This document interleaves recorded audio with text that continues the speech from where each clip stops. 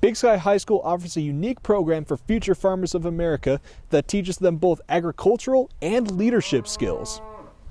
He's pretty. Oh. Yeah.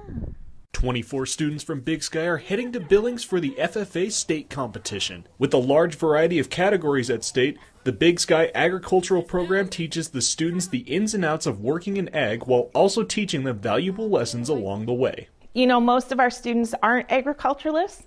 They're probably not going to go out and be agriculturalists. What we're hoping to help them develop is leadership skills. We want them to be informed consumers that understand the process from farm to fork and how their food gets to their table, that food doesn't come from a grocery store. The way the students learn these necessary skills is by taking a hands-on approach to agriculture.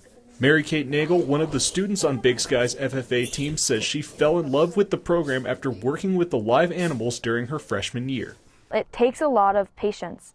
The amount of patience it takes, like I started with hogs and they are not on a lead. You have to be able to move them while they're kind of just running free, and so it takes a lot of patience teaching them, because if you get mad, they're not going to learn anything, and so you really have to be patient. While most of the learning from this program is done on the farm or in the classroom, one student says the competition held throughout the year is a great teacher as well. Seeing your skill sets put up against other people's really help you see where you are and how you've improved.